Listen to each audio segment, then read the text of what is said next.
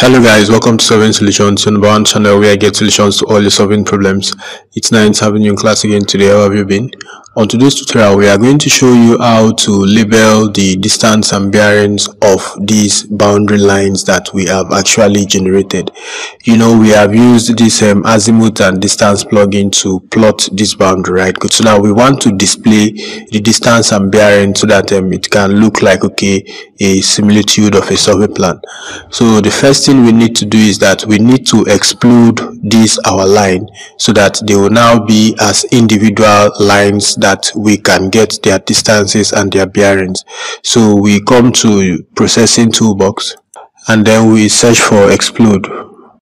So we have what exclude lines, right? Good. So we just open that up. It's the BD that we are trying to exclude. So let's not put it inside of any folder, so it will be just a scratch layer. Let's run. Now we have our excluded BD, that's the extent, right? So what we now want to do is that we want to label, we come to the properties, we want to label each of these lines in a way that the distances and the bearings will show. So we have written a few scripts for the bearings in degree meter seconds, for the bearings in degree minutes, and then for the distance in 2 decimal places, right? Good. So we are going to start with that of the distance. So we copy that and then we come back to QGIS. Now for us to use the two labels on a particular line, we are going to use rule-based labeling. So now we are going to define two rules that will be used to label our lines, which will be the distance and the bearing. So since we have copied the formula for the distance, or the expression rather for the distance, we can just come here, add a rule, and then the description, let's call that distance. Then the expression, we can use the expression that we have actually copied, so we just paste it there.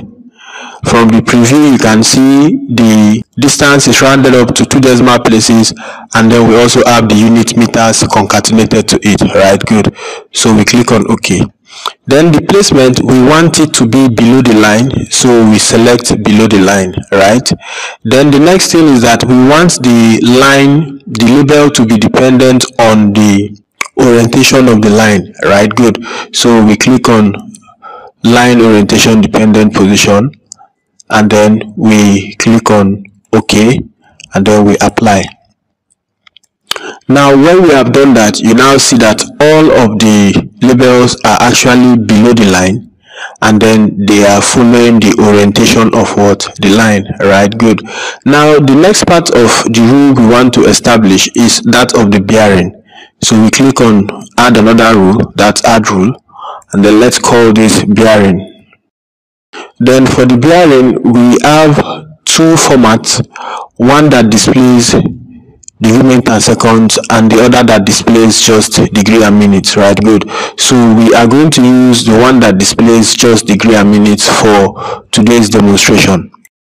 So we copy that, and then we come back to our QGIS. Then under the label, we use the expression, and then we paste. You can now see that from the preview, we have our bearings to the nearest minute, right? Which is very important. We click on OK.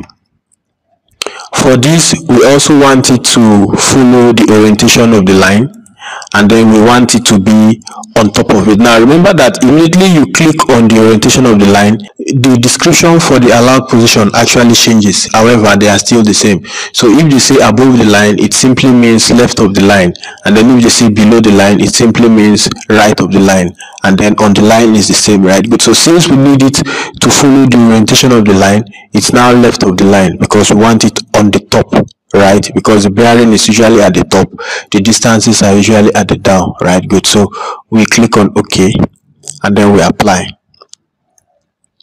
Now you can see that the bearings have been displayed alongside the distances.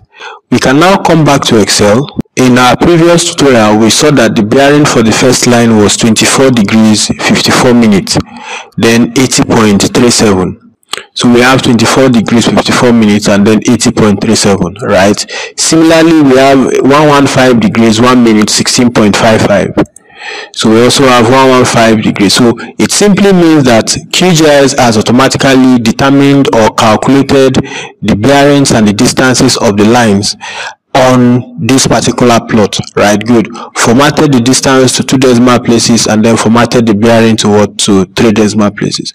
So we believe we have shown you how to use QGIS using these simple scripts, not too simple, using these expressions to actually format the bearings and the distances to our preferred precision, or how we want them to be displayed, especially the placement, right? Good.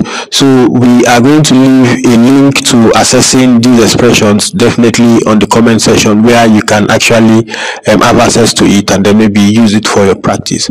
So we are going to see you on the next tutorial, perhaps running through the whole process of getting a survey plan or something else. So until then, keep staying safe and have a fantastic time. Bye.